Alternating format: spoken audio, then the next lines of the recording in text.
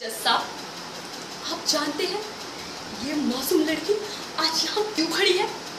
इस कटघरे में इंसाफ के लिए, अपने हक के लिए। कानून ने मेरे साथ क्या किया?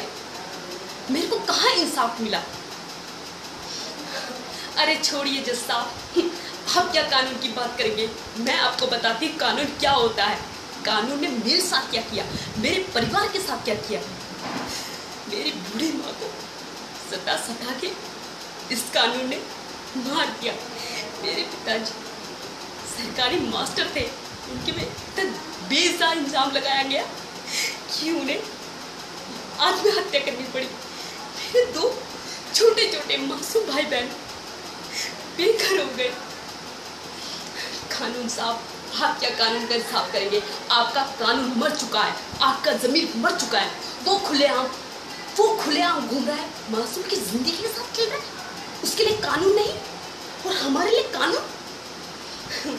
जज साहब, अगर ये वकील जीत गए तो इनके नोट जेब में हरे हरे नोट भरे जाएंगे। अगर ये वकील साहब हार गए तो एक मजबूर लड़की हार जाएगी। कानून साहब, मजबूर लड़की हार जाएगी। कैसा कानून, कौन सा कानून जो मुझे हक नहीं दिला सकता? वो कौन सा कानून जज साहब, वो कौन सा कानून? जज साहब, मेरी आपसे दरख्वास्त है हाथ जोड़ के, अगर आपको अभी भी लगता है कि मैं गलत हूँ, मैं सजा के लायक हूँ, तो आप मुझे सजा दीजिए। कानून साहब, आप अपना फैसला सुनाइए।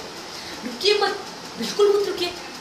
वो जो दरिंदा घूम रहा है ना, मासूम की जिंदगी के साथ खेल रहा है ना, खेलने दीजिए उसे, जिंदगी से खेलने दीजिए। कोई बात नहीं, आज एक मरा है, कल दूसरा मरेगा, कल तीसरा मरेगा। पर आपका कानून यूं ही हाथ से हाथ धरा बैठ जाएगा जज साहब। लड़कियों की मासूम जिंदगियां बर्बाद हो जाएंगी जज साहब। पर आपका कानून बेगुनाह को सजा दे सकता है। सजा देता नहीं, पर मैं भी कसम खाती हूँ